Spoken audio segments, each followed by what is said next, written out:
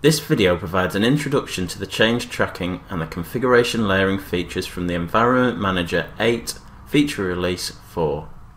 We will show you how to enable change tracking, add a layer to the Environment Manager console, update the layer, and subsequently roll it back to the previous version. We will then examine the changes we have made in the configurations history.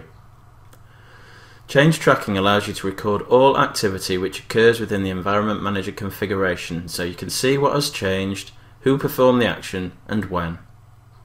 Configuration layering allows complex configurations to be built independently and combined into a single deployable configuration which maintains the origin of each configuration item.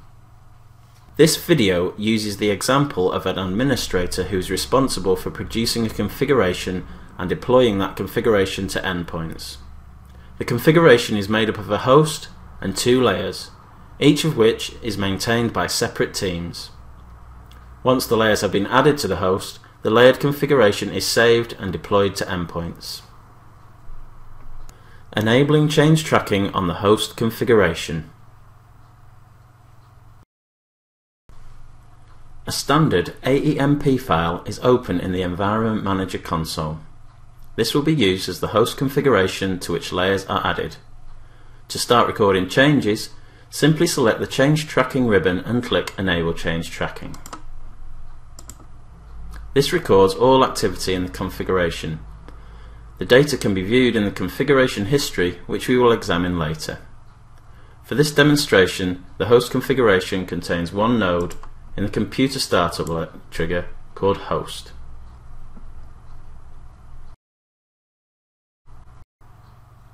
Adding a layer to the host configuration.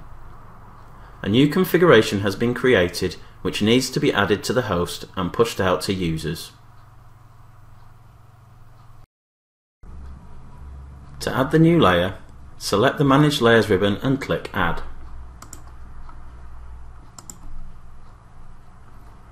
Click Add again and navigate to the layer you want to add. The Add Layer dialog shows that the layer we are adding is new and not an update to an existing layer. Depending on requirements, layers can be added as full configurations or library layers. Library layers contain only reusable nodes and conditions and items from the message and run as libraries. For this example, we are adding the layer as a full configuration. The layer has been analysed and no errors have been found. We can view the layer in a new instance of the console by clicking the layer name. Our new layer contains one node in the computer startup trigger called Layer 1.0. Back in the host configuration, click OK to add the selected layer. As we can see, the node from the layer has been added to the host. Unlike the node in the host, it is read-only as denoted by the padlock in the node title bar. The title bar for the node also shows the name of the file and the version number of the layer it belongs to. Save to create a single configuration containing the nodes from the host and the layer. As we enable change tracking on the host configuration, we can view the changes since the last save. The Add layer is listed showing which node has been added. Updating a layer. Layers can be updated independently, meaning there is no impact on the host or any other layer. An important change has been made to the layer which needs to be pushed out to users. We can add the new version of the layer directly to the host configuration, which will automatically update the existing layer. To update the layer, select Add from the Manage Layers ribbon and navigate to the new version of the layer.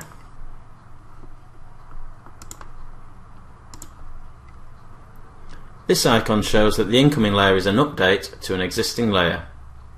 We can also see that it is version 2 of the layer.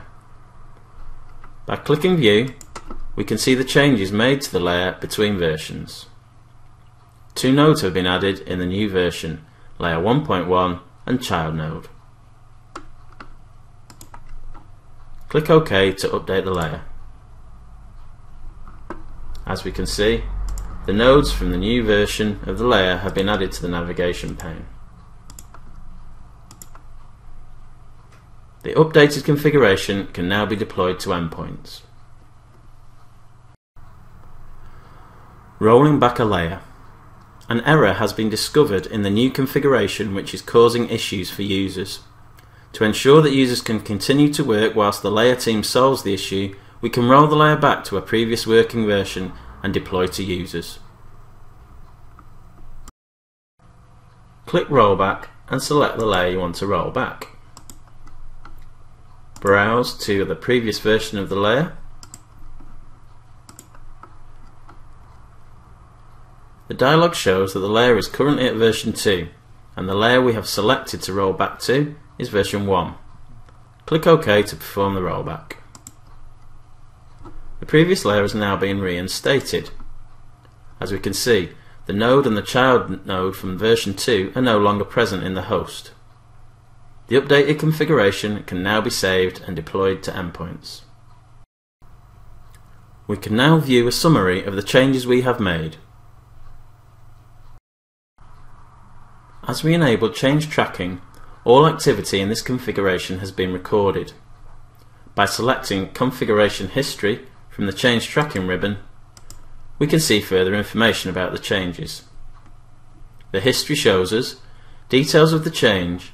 For example, a node was added when the layer was imported, the area of the configuration in which the change was made, in this case the computer startup trigger, and finally details of who made the change and when the change was made. Further information and guidance for change tracking and configuration layering can be found in the AppSense Environment Manager online help and the Policy Product Guide.